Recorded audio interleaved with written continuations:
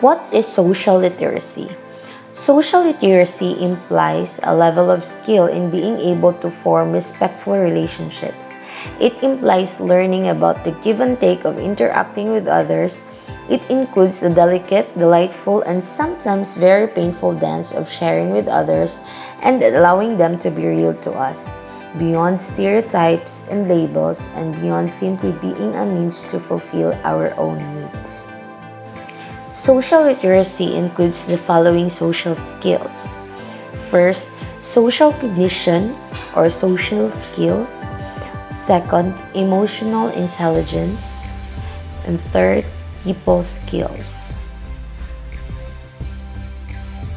Let us have first the social cognition or social skills.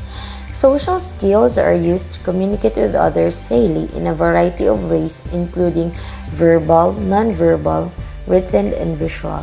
Social skills are also referred to as interpersonal or soft skills. Verbal skills involve the spoken language, while non-verbal communication includes body language, facial expression, and eye contact. Social skills are important because they can help you communicate more effectively and efficiently. As a result, it will help you build, maintain, and grow relationships with colleagues, clients, and new contacts alike. Here are examples of behaviors you can develop to build your social skills and facilitate better interactions in any workplace. First, effective communication. The ability to communicate effectively with others is a core social skill. Second, conflict resolution. Disagreement and dissatisfaction can arise in any situation. Conflict resolution is the ability to get to the source of the problem and find a workable solution. Third, active listening. It is the ability to pay close attention to a person who is communicating with you. Active listeners are typically well regarded by their co-workers due to the attention and respect they offer to others. Fourth, empathy. It is the ability to understand and identify with the feelings of another person. If you have empathy, others will often be more likely to confide in you. Fifth, relationship management. Relationship management is the ability to maintain healthy relationships and build key connections. Lastly, respect. A key aspect of respect is knowing when and how to initiate communication and respond. There are several ways to improve your social skills. Here are just a few things you can do to begin. First, get feedback. It can be helpful to ask trusted friends, mentors, or managers to provide you with honest feedback about your areas of improvement. Second, set goals. Use this feedback to start setting measurable goals toward building a strong, well-rounded set of social skills. The SMART Goals framework might be helpful to track your progress. Number 3, find resources. There are countless classes, guides, books, and other tools, both online and off. Well, you can certainly pay for resources. There are also many free options. And lastly, identify areas for practice. Once you have learned tactics and tips for improving your social skills, put them into practice at home and work. So now, let us move on to another social literacy skill, which is emotional intelligence.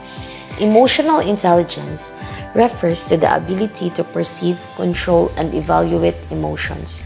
Researchers suggest that there are 4 different levels of emotional intelligence, including emotional perception, the ability to reason using emotions, the ability to understand emotions, and the ability to manage emotions.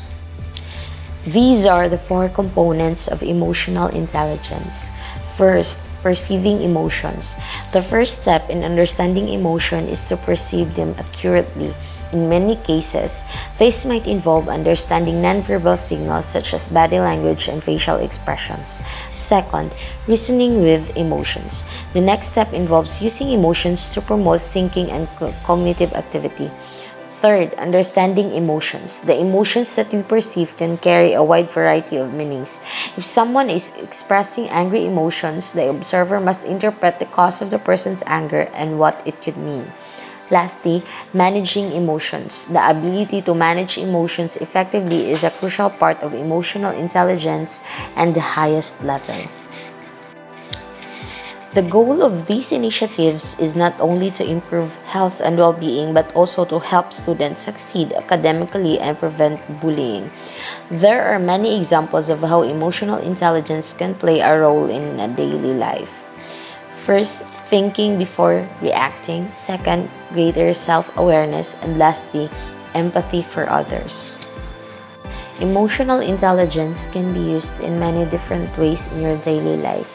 Some different ways to practice emotional intelligence include being able to accept criticism and responsibility, being able to move on after making a mistake, being able to say no when you need to, being able to share your feelings with others, being able to solve problems in ways that work for everyone, having empathy for other people, having great listening skills, knowing why you do the things you do, not being judgmental of others.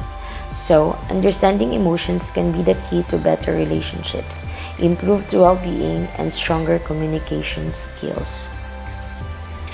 Being emotionally intelligent is important, but what steps can you take to improve your own social and emotional skills? Here are some tips. First, listen. Take the time to listen to what people are trying to tell you, both verbally and non-verbally. Second, empathize. Imagine how would you feel in their situation. So, the ability to reason with emotions is an important part of emotional intelligence. Consider how your own emotions influence your decisions and behaviors. When you are thinking about how other people respond, assess the role that their emotions play. Now, let us proceed to the last social literacy skill, which is the people skills. An accountant needs to be good at math. A web developer needs to learn the newest programming languages, and a doctor needs to keep up on the latest medical research. However, everyone who wants to succeed needs to be fluent in a particular people skills. To wrap it up, social literacy includes the following skills: social cognition and social skills, emotional intelligence, and people skill. So these skills are very important in our daily lives in order for us to create a relationship, build, and maintain harmony. It is also for us to avoid conflicts in our daily lives. So, I hope that you learned something today about socializing with others. Thanks for watching. Have a good day.